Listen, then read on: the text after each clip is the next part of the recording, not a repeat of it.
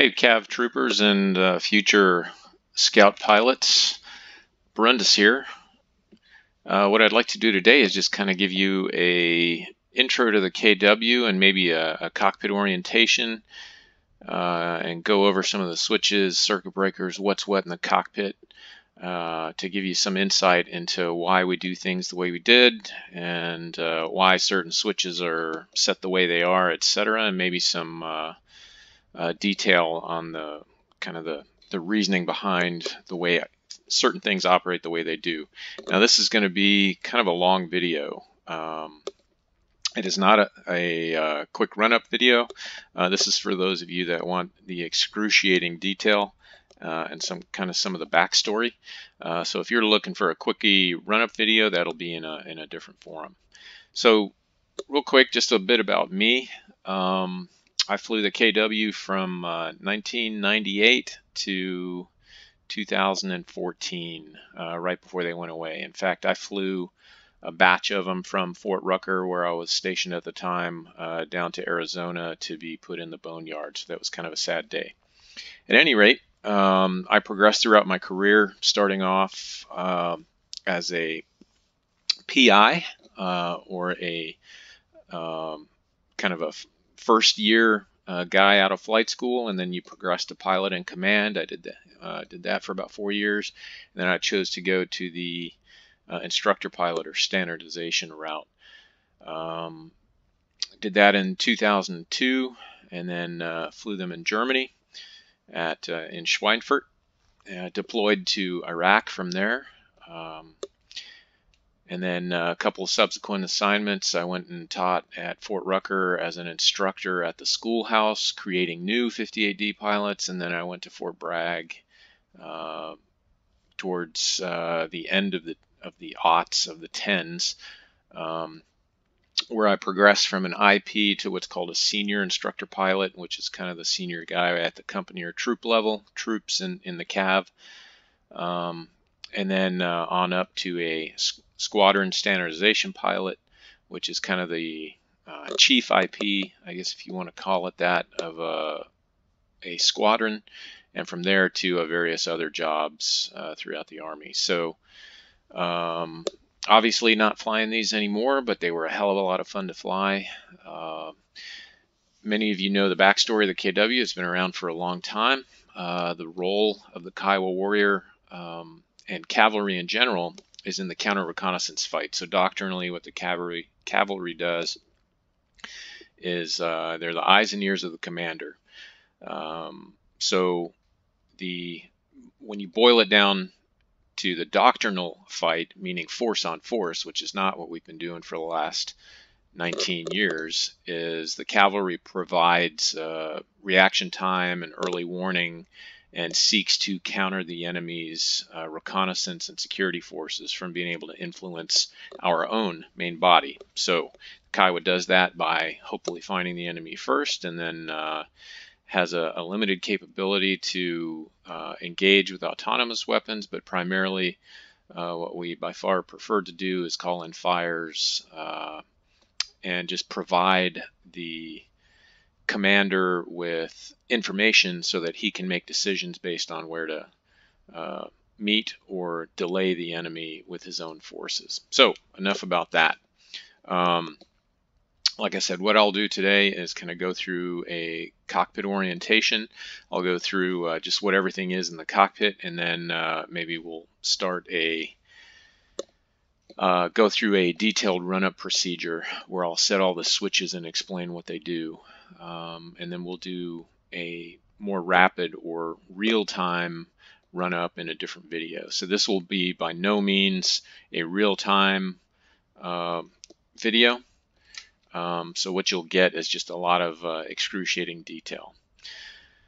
So just an orientation to the cockpit here. What you see in front of you is kind of typical for the coin fight. The M4s, I'll just start with those. So obviously those are not a primary weapon system. We use those as personal security in the event that you are forced down in enemy territory. That's really what they're for. So all Air crews have a self-protection personal weapon of some sort. Ours are stowed on the dash because there's really no other place to put them. What we did end up using them for in a lot of cases was an escalation of force. So when we are searching for in the coin fight or the counterinsurgency fight, we find somebody that's potentially doing something they shouldn't be doing, like emplacing IEDs or doing something else suspicious. And the rules of engagement maybe don't necessarily allow the use of lethal force right off the bat. And M4 can be a tool to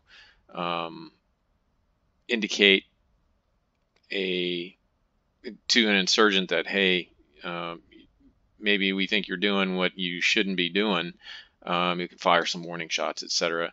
Now, I don't want to go into too much detail there because it's quite complicated with the rules of engagement, but just suffice to know that the M4s, we did use them regularly, sometimes for self-protection, sometimes as an escalation of force when 50 caliber rockets or Hellfire are not appropriate, etc. But anyway, they're there for our use, and we did use them. You also see the grenade up on the dash there. By the way, the dashboard kind of was a catch-all. We threw anything and everything up on the dashboard. So here you see a water bottle. There's a little bit of space up there where we would throw knee boards and map products, and most importantly, what we call pogey bait, which are snacks, beef jerky, sunflower seeds, candy bars, soft drinks, etc. Everything got tossed up on the dashboard up there. And if you go to the left seat side, you can see right here there's probably a checklist right there. There's actually an indentation. I can't look around the M4 right now, but there's a hole in the dash right there underneath the M4 where you can stash a bunch more stuff like a logbook, etc.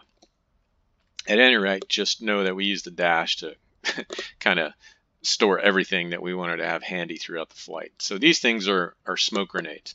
So typically we'd have 5 or 6 of these stuck up on the dash, and then we'd clip some up here.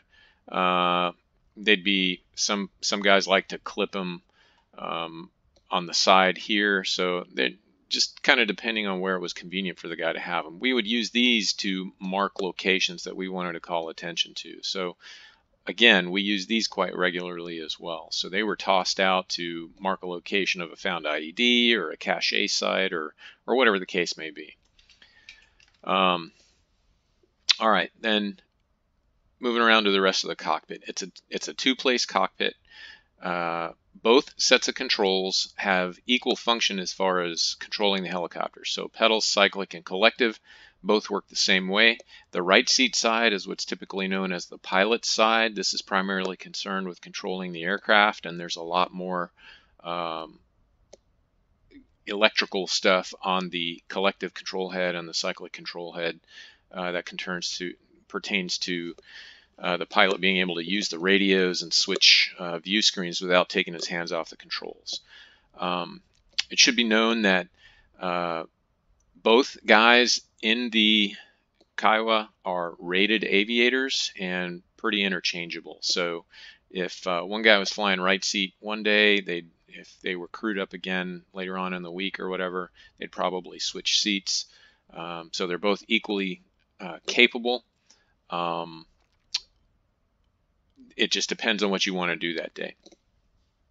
The left seat side is the CPG, co-pilot gunner, or alternately known as the CPO, co-pilot observer. So this crew station is primarily concerned with running the MMS, the mast-mounted sight, the mission equipment, setting up the weapons, the nav system, radios, etc. So this is really, truthfully, where the money is made as far as the mission aspects.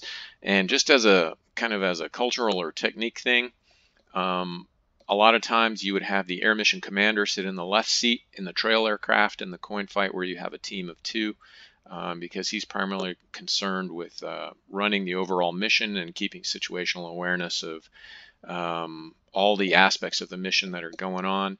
The trail aircraft would typically fly up high, and the lead aircraft, what we call the scout in the 2 aircraft team configuration would be down low, actually looking for stuff.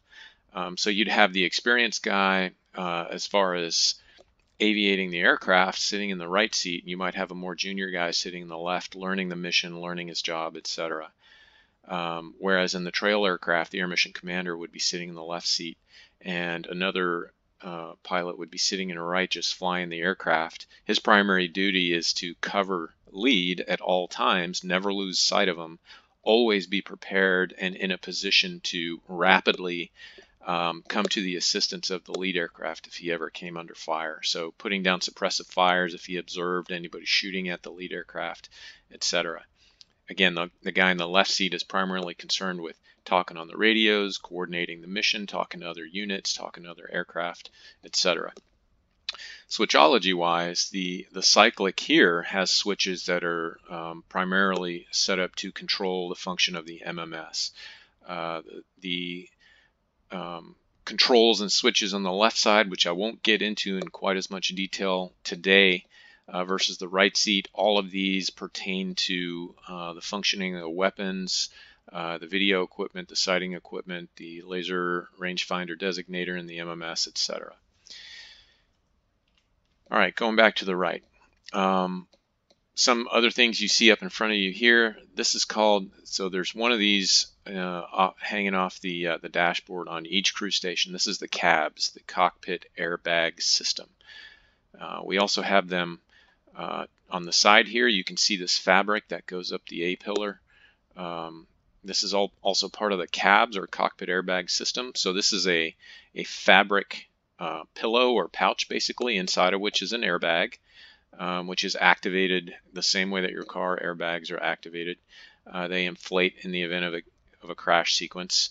And this thing right here is a clamshell, so the upper portion would pop up and the lower portion would pop down, and out in front of your face would pop out a giant airbag. I've never personally had one deploy in front of me, thankfully, but I know in some cases that they have worked. As far as I know, we were the only aircraft to have a cockpit airbag system, which is kind of cool.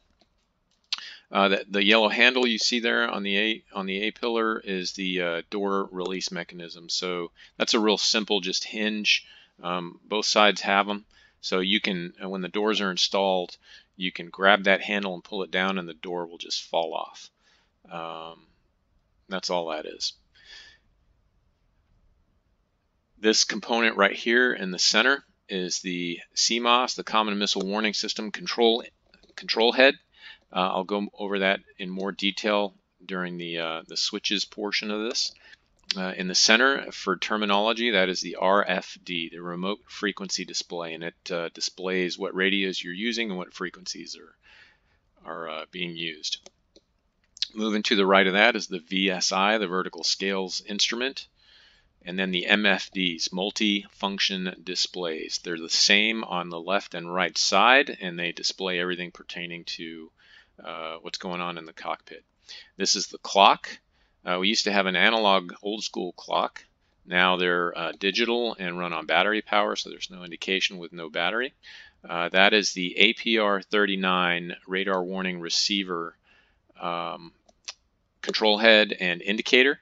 So that will show you where threat detection is occurring, radar threats that is, and also the AVR2 laser detection set is tied into this, so it will also display when you are being lased for a laser guided weapon. Will all show up right here.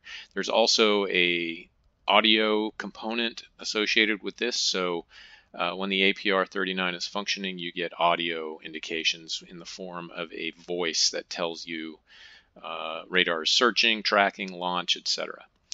That right there is the warning light for the cabin heater, and then beneath it is the push button, not illuminated now because we're not on battery power, for the engine barrier filter bypass motor. So when you press that, the engine filter is bypassed, and you would use that if the filter ever became clogged and you got a warning indication that the engine couldn't get enough air. You would want to press that button, and the engine would suck unfiltered air. I'll talk about that more as we go through the checklist. Finally, there's the mag compass, which is a compass that you would find anywhere. It's full of fluid, and that's part of the run-up checklist as well. This is the MFD aux control panel. What you have right there, that little white ball, is the turn and slip indicator, which is our primary instrument for knowing that we're in trim, and a good pilot is always in trim when he's making turns, etc. These switches are for control. You can move your pitch and roll indications on your MFD when you have your flight instruments displayed. Moving along to the standby flight instruments. So from right to left, this is our standby altimeter, standby attitude indicator, and standby airspeed indicator. These are functioning, will function normally when power is applied, and in case the MFDs fail, you could use these to fly off of. All right, this is called the MPD, the multi-parameter display, and just from left to right, it shows transmission pressure and temperature, engine pressure and temperature, fuel quantity, and then NG is the gas producer section of the turbine. So what you'll see there is a vertical scale indicating green, yellow, and red, where you are as far as operating RPMs, and then it'll also show that backed up by a digital display. So the gas producer, there's two sections of the turbine: the gas producer, or the N1 section, otherwise known as the N1 section, and the power turbine, NP, otherwise known as the N2 section. So the gas producer takes fuel, air, and spark and creates combustion, and that combustion creates the expanding gases, which then pass out of the combustion section across the power turbine blades, which utilize the hot gases produced by the gas producer section to produce power, which in turn drives the rotor, the tail rotor, all the power generating equipment, etc. So here on the VSI vertical scale instrument, we have rotor RPM, NR, and NP is the power turbine RPM. So in helicopters, you generally have three speeds: N1, N2, otherwise known as NG and NP, and NR, which is rotor RPM. Anytime you see an N, it has to do with some sort of operating parameter of the engine, usually in RPMs. So NR and MP are generally always need to match at 100%. So NP, power turbine, always drives NR. So if your NP is at 100%, your rotor should be at 100%. Now these are all normalized to just percentages, but in the old days this would be called your dual tack. So you would have a needle, and those one needle indicating the power turbine speed and the other needle indicating the rotor speed, and they should always be matched. When you get what we call a split in the needles, that means you may have had an engine power loss, and your power turbine will be decreasing, while hopefully if you're in good auto rotation, your NR will remain at 100% or slightly greater than 100%. Anyways, a split in the needles or a split in these RPMs indicates that something is going radically wrong. Going back to this, you got some various features you can select there. So we would use this during the start sequence. This is mislabeled. This should be NR and MP, so we're going to fix that prior to release.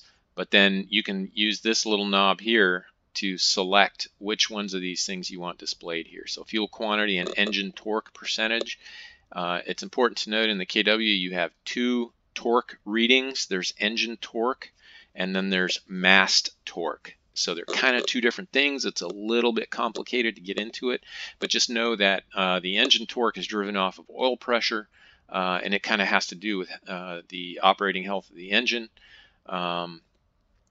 And the mast torque is a measure of the mechanical stress on the transmission, and that's the primary. So what's displayed up here on the torque instrument is mast torque, and that's a little bit different than some other helicopters in other services who have either blended torques, or it just depends on how you want to display it.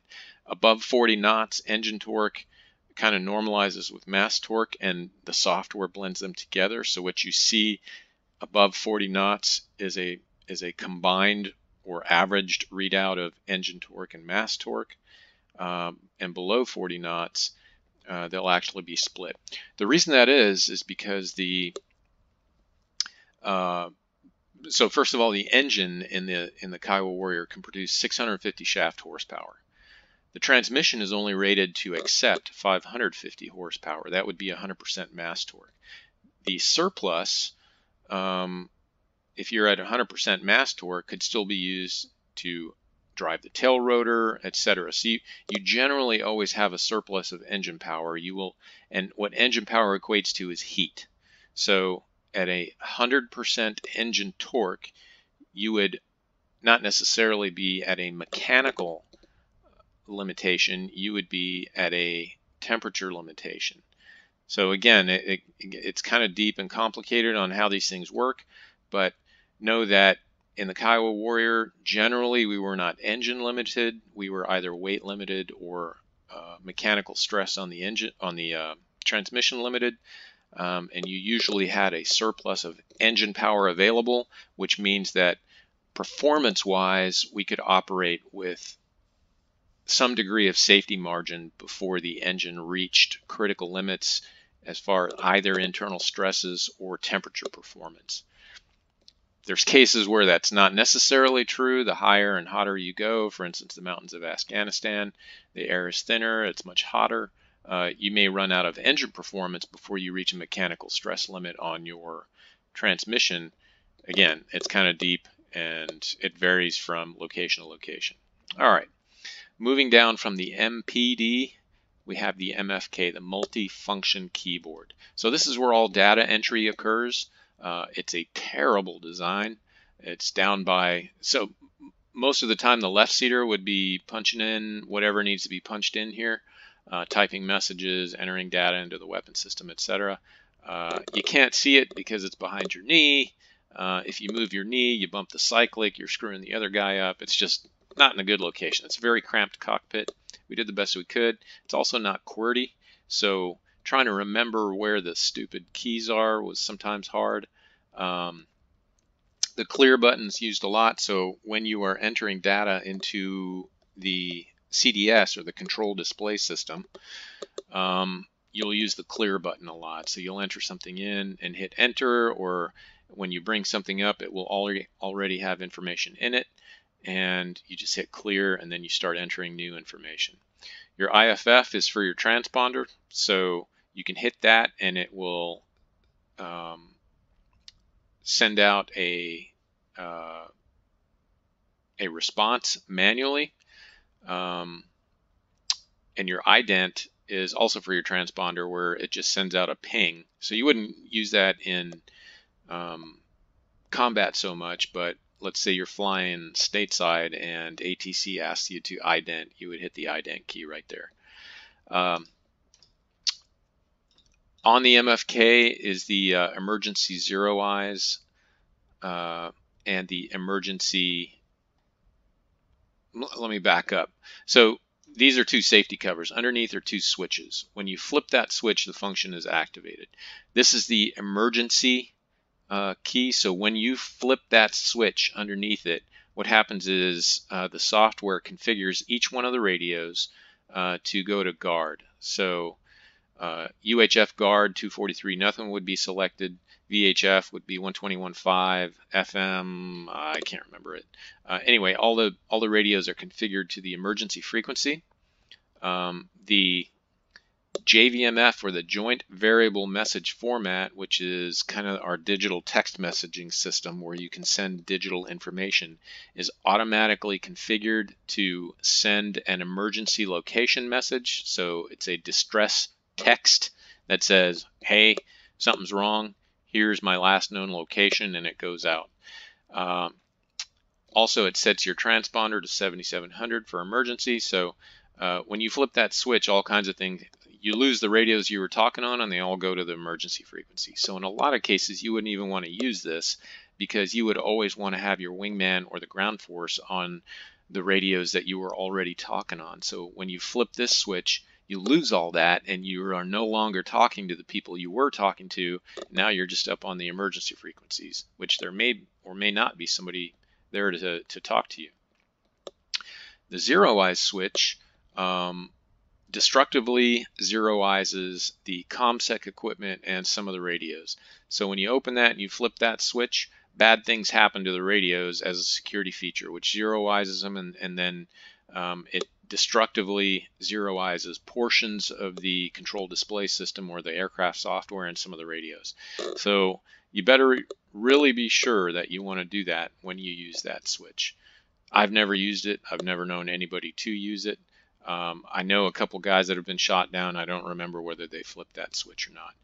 This is probably the most important switch in the aircraft, the recall acknowledge switch. Everything you do for messages, caution warnings, etc. that come up on as audios and flags on your MFDs, you will acknowledge, you press down. It's a spring-loaded 3-position switch. It always goes back to the center. When you have an audio come up telling you, hey, pay attention to something in the aircraft, you acknowledge it. The audio turns off. If you continue to acknowledge it, if you have, say, 15 messages, it will just cycle through each of those messages. And then if you want to read them later, you would recall them to bring them back on your screens. I'll go over the caution warning system in the aircraft real quick. I'll tell you what, I'll wait till we have some power applied just so you can correlate it with seeing something on the screen. Next to the MFK is the SCAS control panel, the Stability and Control Augmentation System. So many of you are going to ask, well, is it an autopilot? How does it work? How much control does it have? It is not an autopilot. SCAS is a method to smooth out unwanted control inputs, maybe due to winds or unintended burbles in the air, etc. So there's several systems in the aircraft, gyros, GPS, etc., that work together to help the aircraft know where it is at all times, what attitude it's in. It drives how the weapons work, the nav systems work. All of these things are tied to the EGI, the embedded gyro inertial system. What SCAS does is it reads the position of all the flight controls, the pedals, the cyclic, and the collective, and it compares those to what is happening, to what it's sensing as far as movements. If the movements don't correlate to what the controls are doing, then those are unwanted control or unwanted inputs into the movement of the aircraft. For instance, winds. The SCAS can then counteract and make up to 10% control authority counter movements to smooth out the rotor system, smooth out unwanted aircraft burbles, etc. So it makes it more pleasant to fly. It is not an autopilot. You cannot hit a button and the aircraft will just stay where it's at, etc. Force trim is just it's a magnetic brake on the flight controls. So when you turn force trim on, basically it's just a magnet holding the flight controls in the position that you have it set at. Force trim goes along with the button on the cyclic. When you press that button and force trim is on, it interrupts that force trim. So it's technique. Most Kiowa pilots did not fly with force trim engaged during flight because, quite honestly, it's somewhat annoying. Other Army aircraft, it is prohibited to turn force trim off. For instance, the Apache, which I now fly. You have to fly with the force trim, and when you want... Now, force trim does not prevent you from moving the controls. It just makes it... There's like a force gradient on it. So you can push against it, and you can still push through it. But for me, having grown up and learning to fly the Kiowa where we did not fly with force trim, it's annoying to have something pushing back against me. Some guys did like to have it on because in combat, if you got shot, it's a safety measure. So what happens in a helicopter typically, if you took your hands off the cyclic, control forces aerodynamically would cause the rotor system to just pitch forward immediately. So you're always holding a little bit of back pressure on the cyclic as you're flying. If you were to just let go of it, that stick would just move forward and you would dive towards the ground within a split second. With force trim on, if you were to be suddenly incapacitated, for instance, you took a bullet to the head and slumped over dead, your co-pilot probably would not have enough time to react to save the aircraft from an unusual attitude.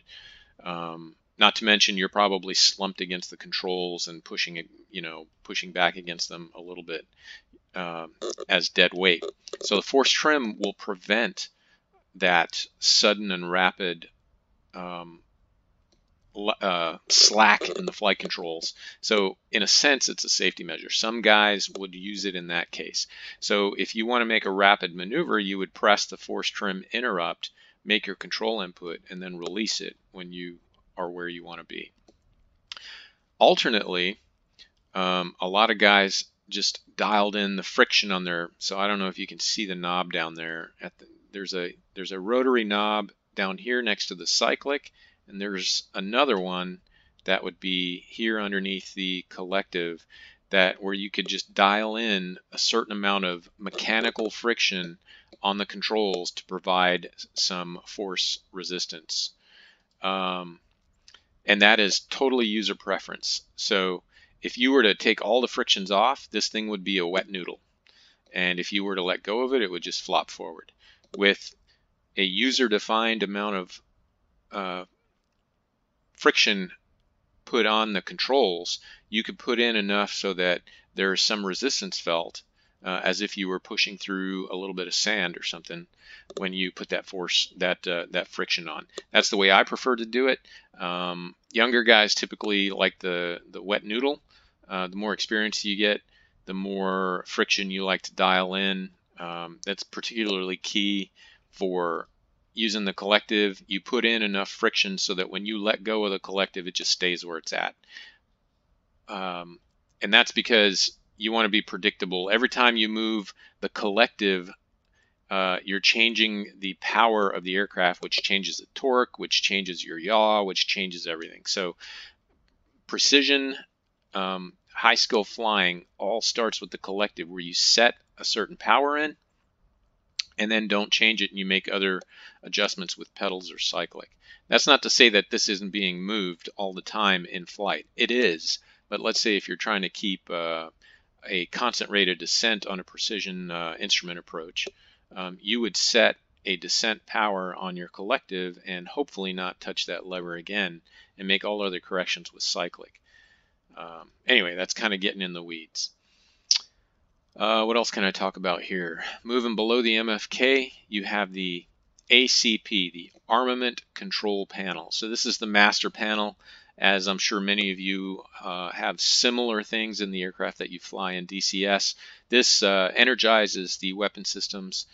You go from off to a standby or energized state, and then armed is pretty obvious. The left and right jettison will punch off whatever stores are on the UWP, or the Universal Weapons pylons on the outside. It's key to note that if you have a gun installed, that does not jettison, because the cable that provides power to the gun motor is not a quick release cable. So there are no jettison squibs on the ejector rack when the gun is installed, so it cannot be jettisoned. Hellfire, rocket pod, and when we did have ATAS, those were jettisonable. So when you put those covers up and you hit those switches, the squibs would bust and they would kick those off. The gun switch, this is exclusive to when you have a 50 cal installed. It's a 3-position switch. So the armed position, let me start with safe. So in the safe position, the bolt of the gun is pulled to the rear, which means the breech is open. That would be for ground operations typically. This only works when you put power to the system. So you can energize the bolt retract motor or arm and safe it only when you have the master switch either in standby or armed. When it's off, there's no power in the system. So when you go from safe to armed, you're sending a signal to the bolt retract motor to go ahead and let the bolt come forward, and you'll hear it ka-chunk into place as it cycles around and loads around into the chamber. The recock position is a momentary three-way, so if you had a malfunction and there was a misfeed or double feed or whatever, you could just hit recock, and that commands the bolt retract motor to bring the bolt to the rear, hopefully extract the bad round, kick it overboard, and cycle another one. Now, if we have a gun installed and we're operating in an austere environment, which tonight we are on concrete, so there's not a lot of dust and blowing debris, but let's say we were in a forward deployed environment where there is a lot of dust and debris. On pre-flight, as a technique, what we would do is put power to the system, and before gun rounds are loaded in the chute, we would go ahead and bring the switch to the armed position and then turn the battery back off. So what you have in that case is the bolt in the closed or forward or in battery position, so that when the battery is turned on, the gun retract motor or the bolt retract motor reads that armed status, and it will not retract the bolt to open it. And that helps you keep dust and debris out of the breech while you're just flying around before you're ready to take off. Once you are ready, you would just hit recock, and it would open the bolt, feed around, close the bolt, and now you are armed. And keep in mind, all this has to be done with power applied to the system. Okay, below that, this is kind of a key one. This is our communication select control panel. So there's two of these. The pilot has his, and the co-pilot has his right here. Okay. What this is for is controlling all your radios.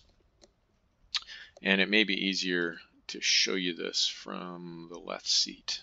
Go ahead and raise my collective. And this is pretty typical. You can't see these things with some of the with how small the cockpit is. So this controls all the functions of the radio. However, the functioning on the left and right seat is different. So our master volume knob, that's pretty self-explanatory. Each one of these pins, 1 through 5, is for radio 1 through 5. And again, on the RFD, when there's power applied, you would see radios 1 through 5 displayed here. Radio 1 is FM number 1, radio 2 is UHF, radio 3 is VHF, radio 4 used to be high frequency, now no longer used, repurposed to SATCOM, which goes up to a satellite. It's a digital communication radio. And then radio number 5 is FM number 2. So Army speak, we use FM radios. All ground units typically, there are some specialized ones like Special Forces that have embedded JTACs, that have UHF radios to talk to their Air Force aircraft. The Army operates on FM. So whenever we are talking to a ground force, we're talking on either FM1 or FM2. Typically for secure communications, so all these radios have the ability to be secure. The FM radios had their own internal security, and then we had two external components called a KY58 that we could use to encrypt the UHF and the VHF. Anyway, each one of these buttons is the independent volume and listening feature for radios 1 through 5. So this is master volume, and these buttons are all out right now. I'm going to go ahead and push them in. In order to hear that radio, the button has to be pushed in, and then you can independently adjust the volume on each one of those radios.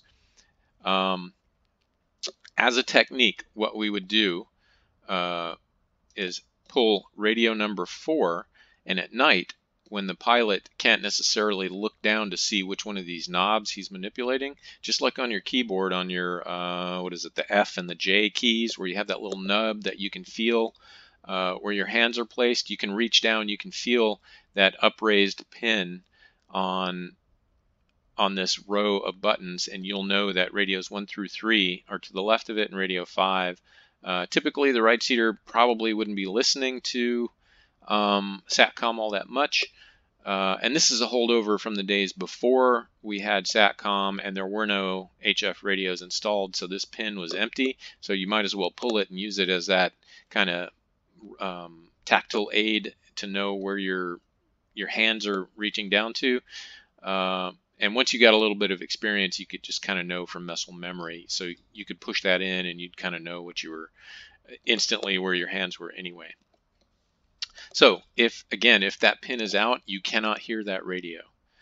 And that is a way, so when like all 4 radios are going off at once, you would want to, if you want to kind of focus in on one conversation, you would pull the pin to that radio and then you couldn't hear it anymore. So that helps you isolate the jibber jabber. If your left seater's talking on radio 1 and 5 and you're trying to talk to your wingman on uniform, you might be stepping all over each other. So you could temporarily pull these pins so that you can isolate the radios and, you know, say what you got to say and listen to what you got to listen to and then push them back in. A good pilot will have all those radios in. Your brain just kind of learns to sort of interpolate and extract and hear what it needs to hear at the moment. It can be very confusing, and sometimes you just got to pull them. All right, to the next to that is these are called the nav volume switches. So if we had an NDB installed, this would control the volume for the NDB. So radio or nav B and A. B is not functional anymore. There's nothing connected to it. Nav A is now repurposed to be the CMOS, Common Missile Warning System, volume control. So that's all that does. Okay. All right, then moving on. So these are some kind of key features here. If your select switch is in the hot mic position, your mic is always on, which is super annoying. So we would typically want to turn it to Vox, which is voice activated. In normal, you have to press your radio trigger to the first detent for ICS. This is a 2-position switch, so first detent, second detent. First detent is always ICS or inside the cockpit. If you push it all the way in, that's when you transmit on that radio.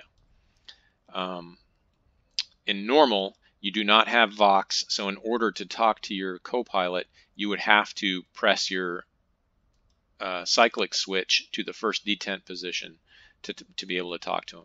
And if you turn it to ICS off, you don't hear anything at all. So normally we would have it in Vox. All right, this is a key switch right here. So in private, you are just talking to yourself, basically. In ICS, only ICS works. So no matter what you do, if you depress your cyclic radio trigger to transmit, you're not transmitting because you don't have a radio selected. So on the left seat, where we don't have a remote function, the CPO, whenever he wants to talk on a certain radio, has to move that switch to the radio he wants to talk on. That's different in the right seat, where we have this nifty feature on the collective control head. There's 2 radio buttons here, and I'll talk about these more in a minute. But in order to make these radio buttons work, I have to have this switch in the remote position. So in remote, that transfers control of my radio channel select and radio select features to my collective. So this is a key feature because the pilot does not want to have to take his hands off the controls in order to select a radio every time he wants to talk on a different radio. And we switched constantly. You'll have one sentence on an FM, and then you'll go to another radio to say another sentence or talk to somebody else. So radio switching was constant and always. Anyway,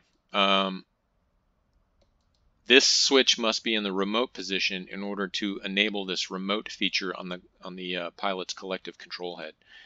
The mic switch is for 2 different types of microphones in your helmet. So there's a I forget what they're called. Number 2 is for a Tempest mic, which we did not have, and number 1 was for kind of a standard microphone, which we did have.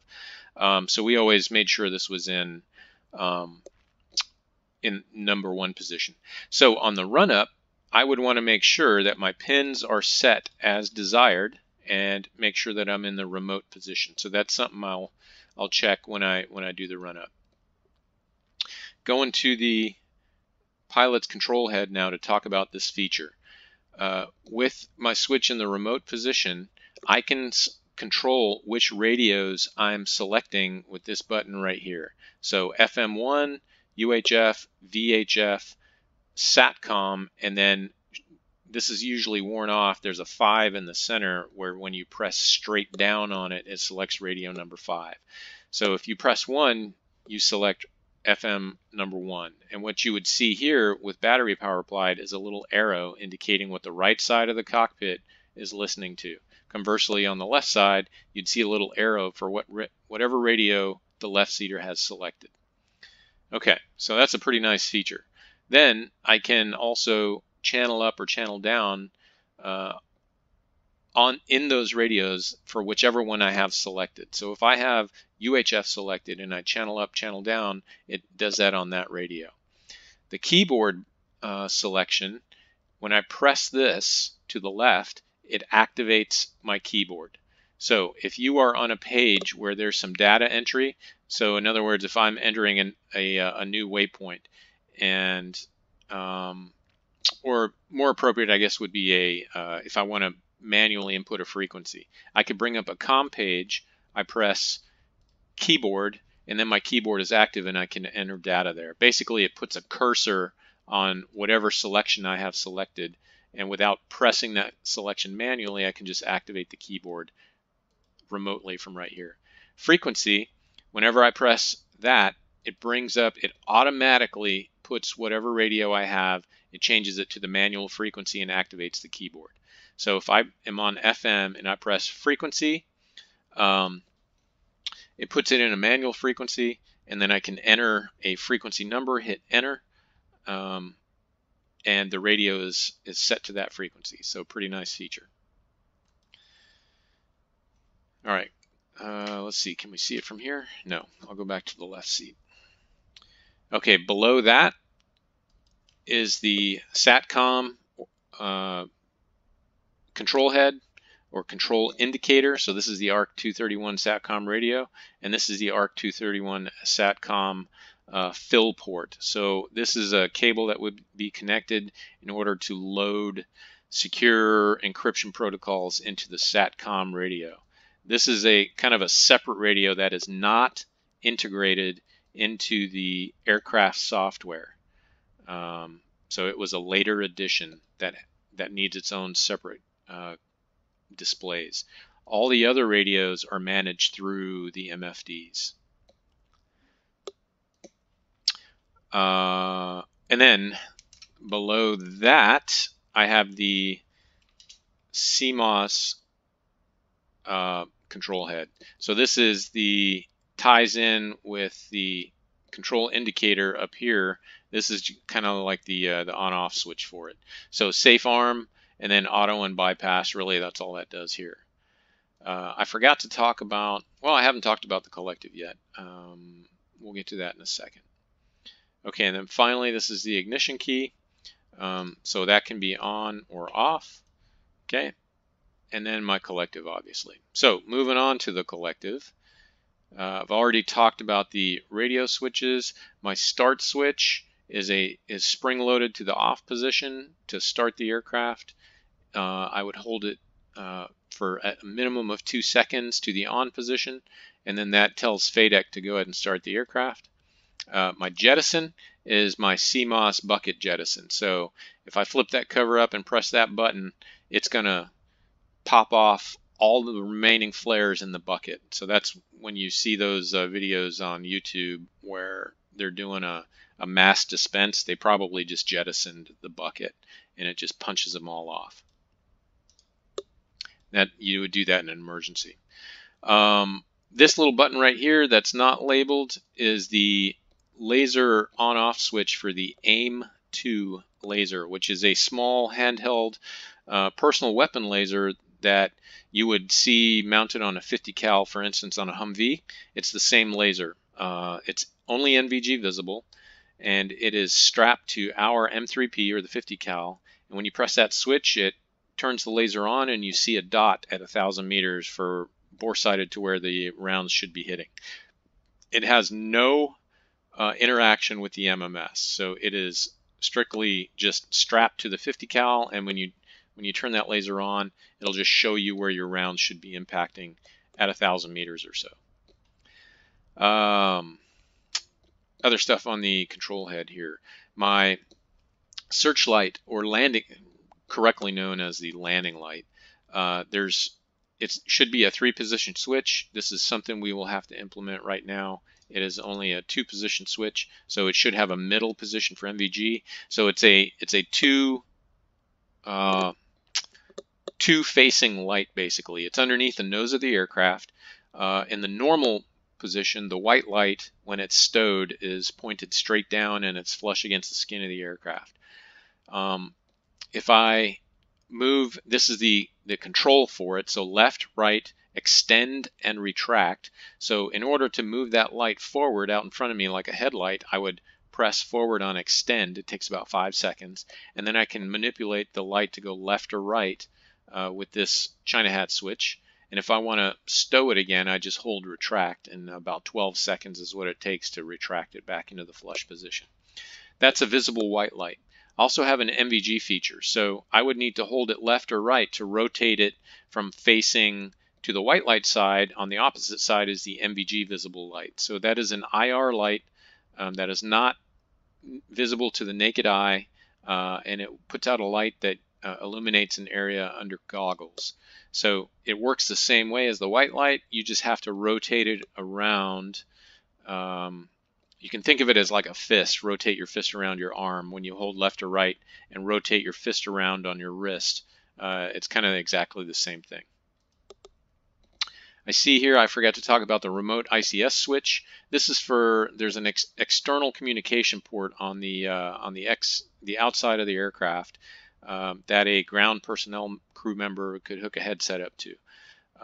If I want to talk to that crew member, I would turn this on, and then I could talk to that guy. Typically, we didn't use those. We use hand and arm signals to talk to guys in the FARP, so I would just hold up a knee board that says, I need 7 rockets, HE, and 300 rounds of 50 cal, and they'd give me a thumbs up and get to work. We didn't really bother with trying to hook up a cable, because they would just have to unhook it, and they're moving around so much they don't want to be constrained by a cable anyway. If detailed coordination had to take place, then yeah, they could hook that cable up. But normally it's a quick in and out pit stop. We didn't bother with it. All right, that's the collective. Tying back into SCAS and like an autopilot. This is for heading hold. So not a true autopilot like I was saying, but we do have a heading hold feature. So you still have to maintain altitude with your own power setting, but if you engage the heading hold by pressing this button forward, it tells the SCAS to maintain whatever heading you were at whenever you engaged it. Conversely, disengage just bumps it off, and then you can beep it left or right by pressing that switch. So engage heading hold, and then you can beep it right, and the nose of the helicopter would turn, I believe it was 1 degree per second, pretty slow. So if you wanted to sit in a hover hold and not have to keep using the pedals to maintain your heading, you could just engage heading hold. It wasn't that great because it kind of hunted, so if you started to turn, if it was even remotely windy, it kind of had a positive feedback loop. So the nose of the helicopter would turn, it would sense it, it would put a correction in, it would be a little too much correction, so it would go too far the other way, then it would just start bobbing back and forth. So inevitably we always ended up turning it off because you kind of do this oscillation that was just super annoying unless the wind conditions were pretty calm. All right, and last, well, not last, let me get to this too. This switch right here is the engine speed setting. So it's called the RPM trim. So on runup, after you get the throttle full open, typically your RPM stabilize at about 98–99%. Operating RPM is 100 to 101. So I would use this switch to set my NP, as we talked about, to 100. So this would show green at 100, and the way these vertical scales work, it's a little counterintuitive. They don't show that vertical scale until you've reached that number. So 100 actually looks like the chiclet between 100 and 101 because that chiclet will not illuminate until you reach 100.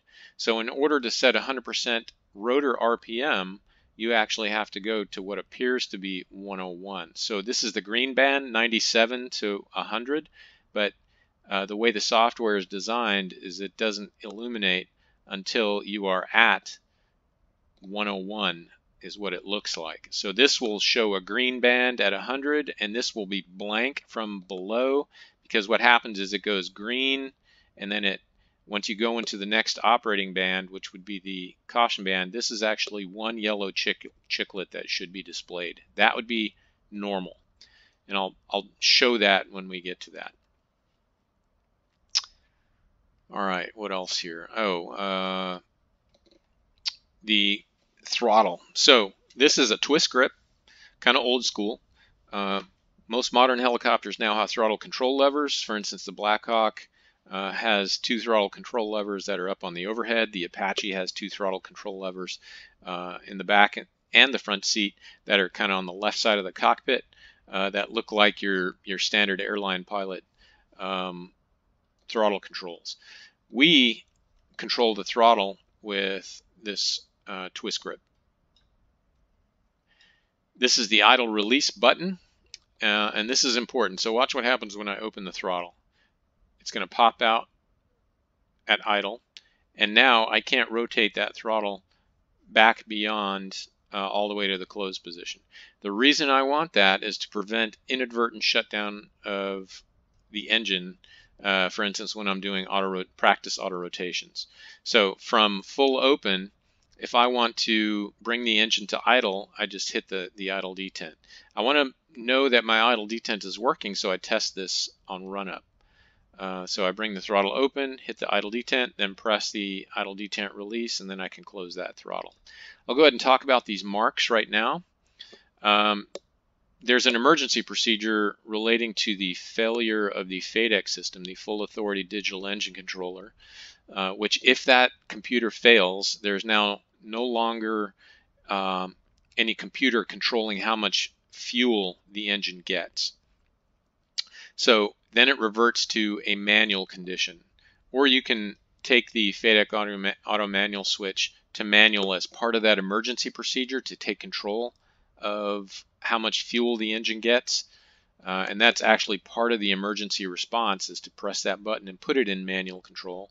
But depending on where this twist grip is set, you may be putting in way too much fuel for the conditions. And if you have that, then you're going to get overspeeds, massive yaw effects, and you could actually worsen or exacerbate whatever condition you're in, depending on whether you're above ETL, below ETL, in a hover, etc. So when FADEC fails, you're going to get an audio, you're going to get a caution flag, and the immediate response is FADEC auto manual switch to manual. Boom, I press that, and then throttle adjust to the mark. Okay, the mark is set by throttle position correlating to 75% mechanical fuel flow. So there's a cable that goes from this throttle back to the fuel control lever, and from there to the fuel control unit in the engine compartment. If my throttle's full open, I'm getting somewhere between 450 to 480 pounds of gas per hour, which is about 120 more than it could ever use. So if you went to FADEC manual and did not adjust your throttle to 75% or so, you would immediately get so much fuel that it would over-temp, over-torque, and basically wrench itself out of the sky before you could do anything about it. So you have about 2 seconds as the mechanical function comes in. You press that switch, you go to the manual mode, and you have 2 seconds to react to set that switch. 75% mechanical throttle position correlates to about 300 pounds of fuel flow per hour, which is good for a hover. It's good for just about any cruise condition you could want. So it sets you up when you go to the manual mode, you're in a survivable situation as far as how much fuel is going to the engine. It's not too much, it's not too little, and from there you would have to manually, just like in the old Huey analog throttle days, as you raise the collective you would have to add fuel, and as you lower the collective you would have to take away fuel to always keep your RPMs at 100%. If you think about it, whenever you raise collective, that's more power, so more fuel is required. If you were at a constant fuel state and you raise the collective without having a corresponding change in fuel delivery, your rotor would droop because it wouldn't be getting enough fuel to maintain the power setting. So in the manual mode, you have to, as you raise collective, you have to add fuel, and as you lower collective, to keep the rotor from overspeeding as you get too much fuel, you have to lower that fuel.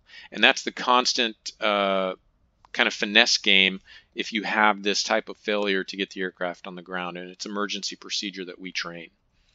Okay, so at the conclusion of that throttle check, I would go ahead and press that idle detent, and we would close the throttle all the way again. All right, that is a once over the world of the cockpit.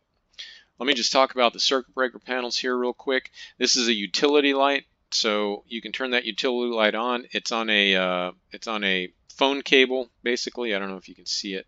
Yeah, that squirrely cable. So you can just detach this thing, kind of hold it in your hand and use it as necessary. We all carried our own flashlights, so nobody ever really used that. This is called the aft center circuit breaker panel. And then the overhead aft circuit breaker panel, the forward overhead circuit breaker panel. This is the emergency fuel cutoff handle. This is the free air temperature gauge. These little hooks right here is where we hung our helmets and other crap. Already talked about the cabs. Really, that's all we have to talk about there. That light right there is controlled by these switches. This is our overhead light. This is the aux, or auxiliary circuit breaker panel. This switch right here controls the MVG formation lights, otherwise known as the slime lights. Those are only visible under NVGs. It's a 5-position switch, dim setting 1 to most bright at 5, and then off, so really a 6-position switch. The IR beacon is a strobe on top of the aircraft that is, again, only visible to NVGs. Okay, that's it for the circuit breakers. I'll tell you what, we are at about an hour. I'm going to stop this video, and then we will go through the detailed run-up here in the second part of this. So I'll go ahead and stop it now.